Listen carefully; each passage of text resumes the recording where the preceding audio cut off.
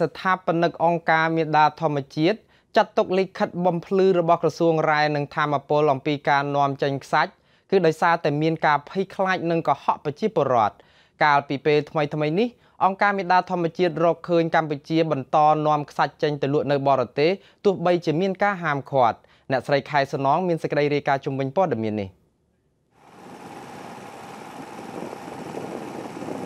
ស្ថាបនិកអង្គការមេដាធម្មជាតិយល់ថាការចេញលិខិតបំភ្លឺរបស់ក្រសួងរាយនឹងធម្មពលអំពីការនាំខ្សាច់ចេញនៅពេលនេះដោយសារតែមានការភ័យខ្លាចនិងជាលេសដោះសារដើម្បីព្យាយាមកុហកប្រជាពលរដ្ឋតែប៉ុណ្ណោះលោក Alejandro González Davidson ថ្លែងតាមទូរស័ព្ទពីប្រទេសអេស្ប៉ាញនៅថ្ងៃទី5ឧសភាមកថាអ្វីត្បិតតែក្រសួងរាយបានចេញលិខិតប្រកាសបំភ្លឺពីការនាំចេញនេះដោយបដិសេធការរកឃើញរបស់ក្រុមការងារលោកថាកំពុងមានការនាំខ្សាច់ចេញក្តីប៉ុន្តែលោកនៅតែការពារថាលោកមានភស្តុតាងរូបភាពបង្ហាញទីតាំងច្បាស់លាស់និងមានព័ត៌មានគ្រប់គ្រាន់ទើបលោកបង្ហោះឲ្យប្រជាពលរដ្ឋខ្មែរបានដឹងជាងនេះទៅទៀតលោកអះសំណើចចំពោះលិខិតនេះថាគឺជាការលៀងខ្លួនរបស់ក្រសួងដែលមិនមានចំណាត់ការតែប៉ុណ្ណោះខ្ញុំដាច់ខាតមិនព្រមទទួលតាមសំណើសុំរបស់ក្រសួងដែលថាសូមកុំបង្ហោះវីដេអូតាម Facebook គឺពេលក្រោយគួររាយការណ៍ទៅ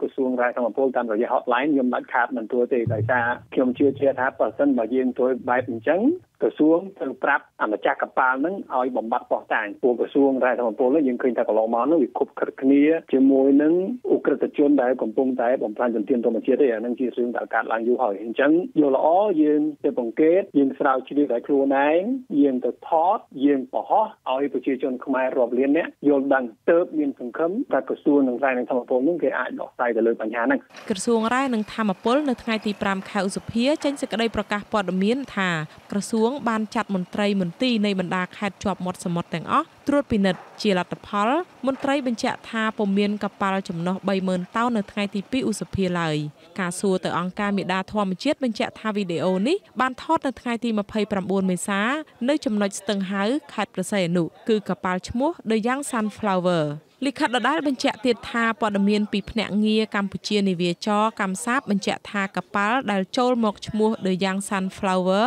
មានចំណុះត្រឹមតែជាង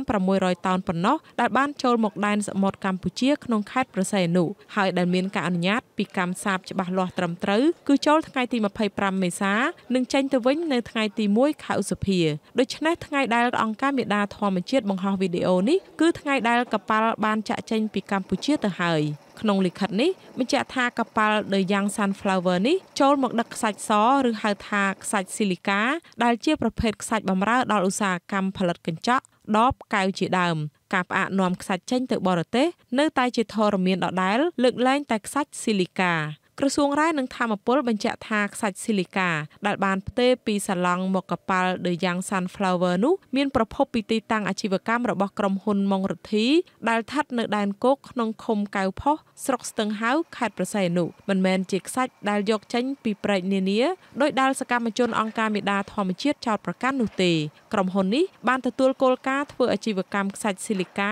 សម្រាប់នាំចេញស្របច្បាប់ពីរាជរដ្ឋាភិបាលនិងទទួលបានអាជ្ញាប័ណ្ណត្រឹមត្រូវពីក្រសួងរាយនឹងធម្មពលអ្វីត្បិតតែមានការអះអាងពីលិខិតបំភ្លឺនេះក្តីប៉ុន្តែលោក Alejandro ថ្លែងថាកប៉ាល់ដឹកខ្សាច់ស៊ីលីកាពីកម្ពុជាបានទៅដល់កោះតៃវ៉ាន់ហើយនៅថ្ងៃទី5ខែឧសភាលោកនឹងស្នើសុំឲ្យអាជ្ញាធរតៃវ៉ាន់ចាត់វិធានការលើកប៉ាល់នាំខ្សាច់ឈ្មោះ The Young Sunflower ដែលបានដឹកចេញពីដែនសមុទ្រប្រទេសកម្ពុជាទៅដល់ដែនដីនោះចា៎នាងខ្ញុំខែសុណងអាស៊ីសេរីភ្នំពេញ